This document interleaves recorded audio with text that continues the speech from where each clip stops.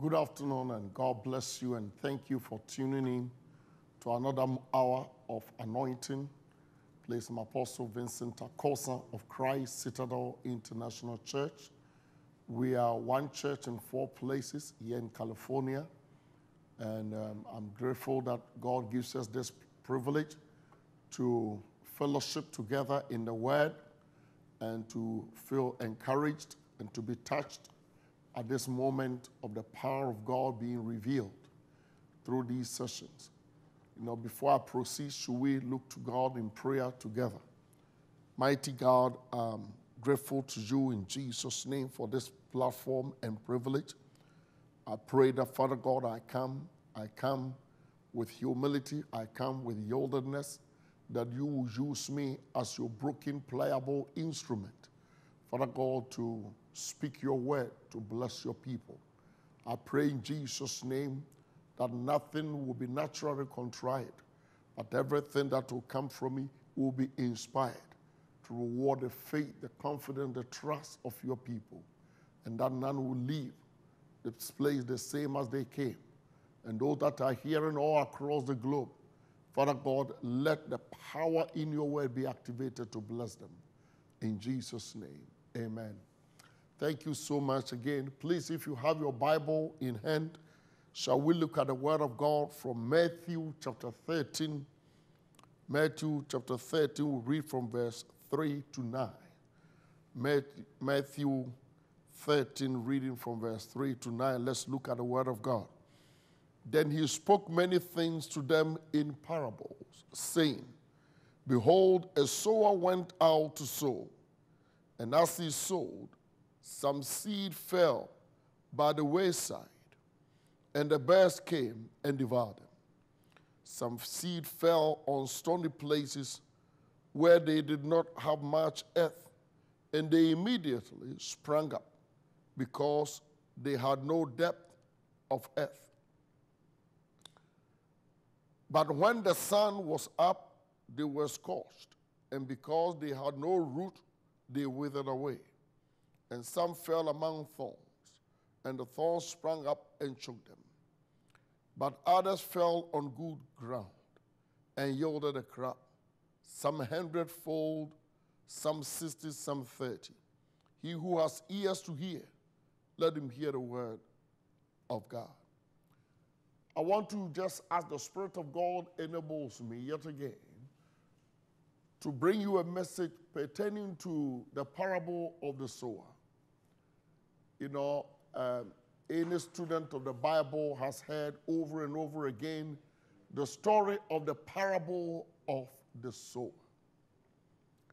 And there are so many elements to this that I don't believe we'll be able to exhaust absolutely and adequately the message of the parable in this parable for our benefit. But as the Spirit of God allows us, for the benefit of time that we have, that I believe enough truth will come out of this to bless all of you over there. We see one thing, that this story talks of one individual, one sower. And this sower was holding, a sack of seeds.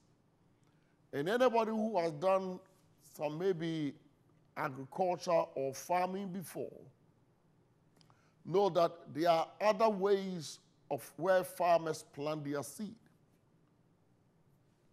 And any farmer who gets up, I grew up in Africa, and usually when I was a little boy, I would follow my grandmother to the farm. Sometimes we get up very early to go to, to the farm with my cousins to go and help her, because she was a peasant farmer. So we'll go out there and help out, nothing mechanized, everything mechanical. And she'll go, but you agree with me. No farmer will rise up early in the morning like my grandmother used to get up and go and spend perhaps all day in the land, preparing the land, weeding and clearing all kind of, weeds and removing debris and burning all that preparing the land, that at the end of the day, he, a farmer, a serious farmer, will want to, waste his seeds. The seeds are what? The most important treasure of every farmer. And that is why in certain places where maybe, they don't have the advancement or the privilege of science in storing seeds and things like that, farmers go through a great deal of, meticulous planning so that they will save their seeds, because the point is this: their sustenance, their livelihood depends on those seeds. If those seeds get what? Maybe messed up in a way, it means that, they are going to starve. They depend on the land and the produce of the land to support themselves, support their families, and even what? Also to be able to make, certain income to sustain themselves. So the seeds mean everything to the farmer. Imagine a farmer having a vast tract of land and having nothing, no seeds to plant on them. So everything that the farmer expects, everything that the farmer anticipates to receive is based on what? The seeds. They will do everything and anything to protect their seeds. And then when the time for planting, the planting season comes, they go there and they make sure that the land, sufficient seeds have been planted on the land, trusting God for the rains to come so that they can have what? A bumper harvest to support themselves and to be able to know that, yes, God has been good to them. So the seeds means everything to the farmer. Having said that, there was one man in this story with his seeds. But then the Bible is giving us different scenarios of the texture of the grounds where the seeds were going to be what? To be planted. And he was doing a kind of planting that is called broadcasting. So which means that he was just what? Put his hand on the sack, dig out, fetch some seeds and spread them. You see, and then the Bible was telling us he kept doing it. He has faith in his seed, that if the seed lands somewhere and the seed grows and bears fruits, as far as the seed gets a place to land and there's soil, and then it grows, he knows that his hard work is not going to be in vain. We see that this one man, that is God, who through Jesus Christ is giving us the word. My brothers and sisters, we need the word of God in us. The different scenarios here, some of the soil, the seed fell by the wayside, some on a rocky place, and all that. It is the condition of the heart. The condition of the heart. In Deuteronomy chapter 5, verse 29, the Bible says, oh, that they may have a heart such as this, to fear me and to obey me, so that it will be well with them and with their children. All that this is talking about, the seed and all that, is predicated on the condition of your heart to receive the word of God. The word of God is also what? The express will of God. That is it. If we allow room for God's word to come into our lives and for the word to influence and to change us. Because if the seed touches the place, within the seed is the root that we don't see. If a seed is lying in your hand, you can hardly see that it has roots unless it falls on the soil and then it grows up and it sinks its roots. If we allow the word of God to dwell in you and for it to sink its roots, both the top and the adventitious root to spread in our hearts, and then it builds itself some ground, some solid foundation, and then it grows up, then it starts bearing fruit. God wants his word to benefit you. Psalm 107 verse 20. He sent forth his word to to heal and to deliver. The Bible tells us there was nothing that was made without the word of God. And God is sending the word to bless you. God is sending the word to deliver you out of whatever situation, whatever plight, whatever predicament that you find yourself trapped in. Only the word. There was nothing that was made, John chapter 1, without the word. And the word, the Bible tells us, in the beginning the word was God, and the word was God. And that word incarnated and came to live amongst us. In the same process, God wants the word of God to be fully and absolutely incarnated in your life. Why? Because as he is, so shall we be. The word must find a room in our hearts to grow. But we saw the different soil, texture and conditions. So when he was spreading, he has faith in his seed. As God has faith in his seed, his word, according to Isaiah 55:10, will not return to him void until it has accomplished what it was sent for. The word of God. We saw in Genesis chapter 1, the primeval chaos, the world was formless, shapeless, and darkness was all over the place, and all God had was his word. And God said, let there be light, and there was light. And the Bible gave us what? A sequence. See how poetic and rhythmic it was. God said, and it was. God said, and it was. God said, and it was. God said, and it was. Everything in creation, in the heavens and on earth, whatever God said became. And the Bible says God saw it was good and he blessed it. Now the point is, that was the creation. In your life, in your situation, in your circumstances, the darkness that is what wants to overtake you, the darkness that has placed a seed over you, God is saying something. But the point is this, is the soil texture, the texture of your heart, the disposition of your heart, the condition of your heart. Is it the right texture to receive the seed of the word of God, so that what God is saying becomes what he wants it to become in your life? God said, and it was. The farmer is spreading the seeds of forgiveness, of repentance, of change, of seeking Christ and committing yourself to him, of turning your life around, of giving your life, of being serious, of dedicating your life seriously. He's spreading it. But then, these are the various scenarios. Some of the seed fell by roadside. There are many Christians who are what? Roadside Christians. They are trying, they are falling into the trap of, trying many other things. Well, I can be a Christian and also I can be this, and I can be this. So they are falling into the trap of syncretism. They are borderline Christians. I met a guy who told me he's a borderline Christian. No, you are a syncretistic Christian. You believe in Christ, but you also believe in other things. God actually was speaking to the people of Israel through the prophet Jeremiah when he said that you call other gods your father, water gods, stone gods as your father.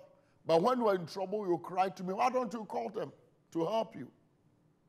It was like King Saul, who in times of desperation rushed to the house of the witch of Endor to go and consult with demons. The Bible tells us, 1 Chronicles chapter 10, verse 13, he went to consult with a demon. There are many Christians who are like that, consulting with psychics, palm readers, praying to other deities, and calling themselves Christians. But then when they are in trouble, they want God to help them. You are a waysider. You have the truth. The truth of the seed is in you. You know that there is only one God, creator, owner, possessor of all things in heaven. Well, but when desperate times come, are you fair? Ironically, we are talking about seeds that will produce crops.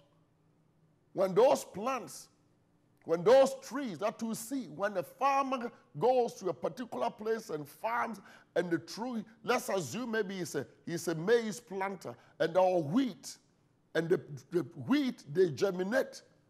Bad times or good times, those seeds, those wheat or the corn that has germinated, they are not going to move to another land.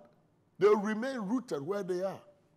Night or day, they will remain on that place. They will be rock solid. They will sink their roots. They don't walk. They stay put. Do you stay put for God? Or you're just a waffler, a shifting stand, chameleonizing Christian? Today you are blue, tomorrow you are green. Nobody knows where you belong. You are by the wayside. Listening to other, snippets here. Oh, there's another Jesus here, and then you are there. There's another Savior here, and you are there. There's this one and there. Remain rooted where you are, in the Word, and trust Him. Because, listen, He was spreading the seed, and He came to find you where you are. As the seed, right now, you are watching me on television. You may be in another country, you may be another nation. But this message is coming to you. That is the seed being spread. But you have to decide, what kind of soil tester are you? Are you by the wayside? Or are you a thorny Christian? Or you are a good soil Christian? So you let the truth find room in your heart. We have few minutes, and God is spreading the seed of salvation. Praise God. The Bible says, how can they hear? Romans chapter 10. How can they hear unless someone is sent? And God has sent me to bring this message in the same way as He sent someone some time ago to come and preach. And I heard the gospel, and I turned my life to Jesus, and I've never looked back. And I'm being used by Him to also to spread the same message of the seed of the gospel of faith that brought salvation to me, to bring that message of hope to you. So we settled up the wayside. You have to make up your mind and belong. Get out from the wayside. We found Him, let Christ be enough. When blind Bartimaeus was sitting by the wayside and got what he wanted, he never went back to sit by the roadside. When the cripple who was sitting by the beautiful gate got healed, he never went to sit down there. Some of you are still sitting at the same place, waiting and looking for another deliverer, another Savior, another Jesus, no, get up. You've got the truth. And go out there and let Christ use you. Another thing the Bible says, the seed fell among thorns. Sometimes, listen, and I always tell people, when you get the message of salvation, you see, the Bible tells us in 1 Corinthians, chapter 15, verse 33, evil communication corrupts good manners. Same way as Psalm 1 was telling us, we shouldn't sit among what? Among sinners and scoffers. If you keep company of people who are always disparaging the gospel and saying terrible things, those are your best friends. I tell you, those are the thorns. They will choke the truth out of you. It's either you influence them or a reverse engineering session, and they influence you and draw you out of the kingdom. And there are so many people that are being negatively impacted and being drawn away. The same guy that you left behind, you used to be your drinking buddies, used to be people you used to hang out with. If you don't share the gospel and let them know that you have changed, your life has turned around, they will negatively impact you and draw you back to what you are trying to run away from. You are sitting among thorns, and it is a choice that you have made. You are allowing other influences to come to attack you. And someone say, well, I have no choice. And I know sometimes some of you may be in certain countries where people believe in other religions other than Christ. But the point is this: take a firm stand, refuse. We saw what Daniel did in Babylon. The king was going, they were going to serve him delicacies from the table of the king. Yes, nice food, but it is being dedicated to idols, contaminated. As a child of God, he refused to eat that kind of food. He said, I'd rather starve than eat sumptuously food that is dedicated to idols, that is contaminated. Let people know. Let your light shine. Let your Bible say, Matthew chapter 5:16, let your light so shine before all men so that they may see your good works and give glory to your Father who is in heaven. Let that light shine. Isaiah 61 tells us, arise and shine, for thy light has come. Your light has come. This is your moment. Let people know what to stand for. Because if you don't stand for something, you will fall for anything. And those are the choking influences, the environment that you find yourself in. People who want to draw you back into the sinful past. Be more determined and resolute. Let them know that this time is not going to happen. And the Bible says some fell among shallow places. Yes, they're shallow. It is more self-explanatory. There are some people who are very, very shallow, but they talk too much. They think they know so much, but they don't know nothing. You know, it's only in Christianity that anybody that you meet seems to be and claims to be an authority in the Bible, and perhaps they don't even know the Bible. They just want to argue and influence negatively. Take a firm stand and be more rooted in the Word. Stay in the Word. Don't be shallow. Read the Bible every day. Apply the Word. Stay in the Word. Read every day prayerfully. Maybe 3 chapters of the Bible a day or 2 chapters.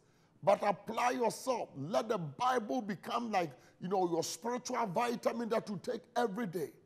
And if you pray, you stay in it, you will grow thereby. 1 Peter 2:2, as dearly beloved children, desire the sincere milk of the word, that you will grow thereby.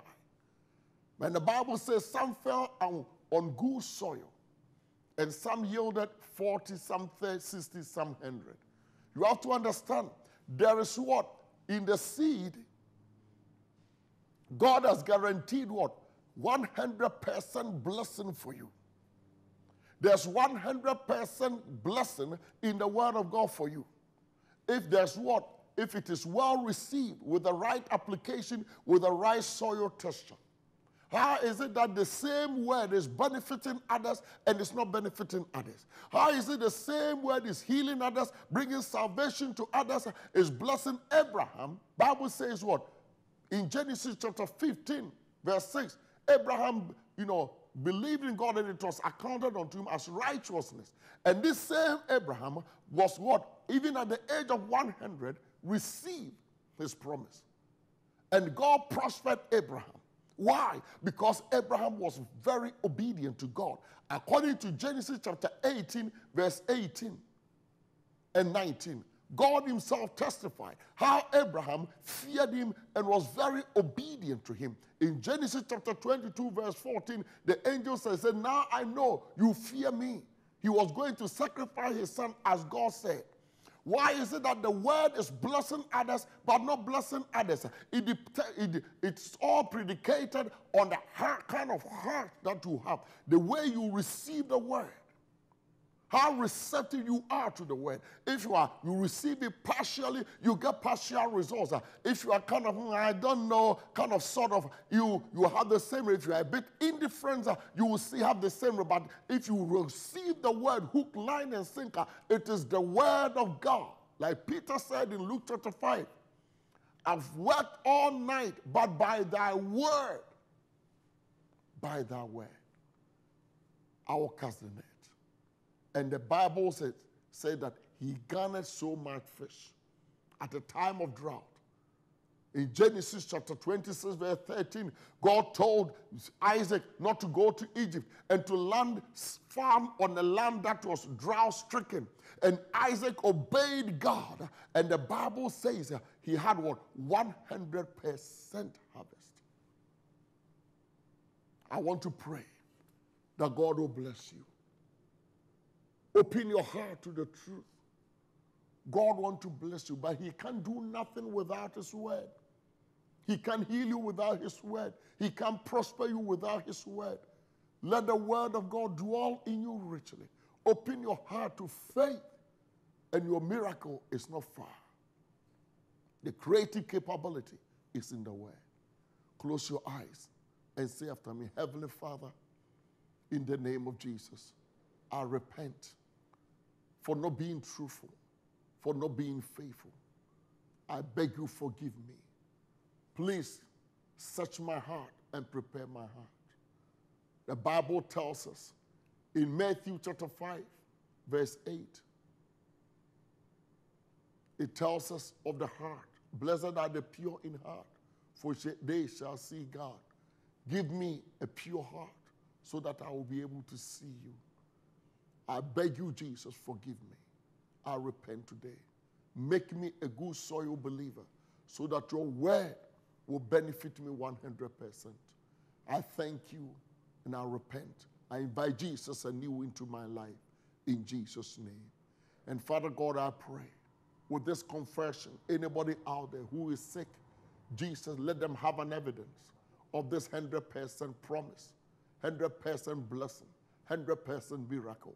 Bless your people, touch them, transform their lives. Whatever situation or circumstance they find themselves in, Jesus, deliver them. I release God's open heavens upon you. May God bless and prosper all your endeavors. In Jesus' name, amen. God bless you and thank you for tuning in to join us. We'll meet again next week, God willing. Please invite people to come and join us, even on this television series. But if you are in California, especially in the Los Angeles area, and you are looking for a church home to come and worship, please call the number on the screen, amen, and come and worship with us. You receive direction and come and worship with us, amen. My name, again, is Pastor Vincent Akosah of Christ Citadel International Church. Until next week, remain blessed.